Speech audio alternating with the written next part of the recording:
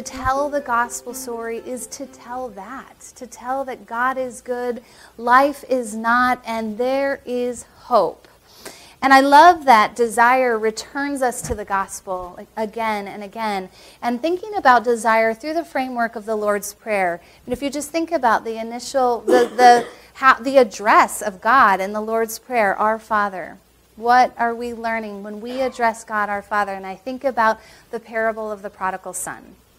And I sense how definitely and without exception, I am the older brother and the younger brother.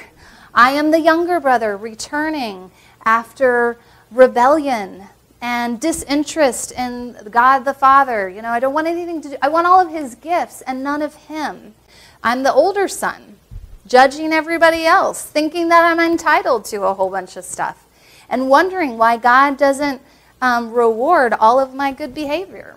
And so when I enter into the Lord's Prayer, praying Our Father, there's such an invitation in there. Teach me to want, God, because you are good. And there's a return there to the gospel.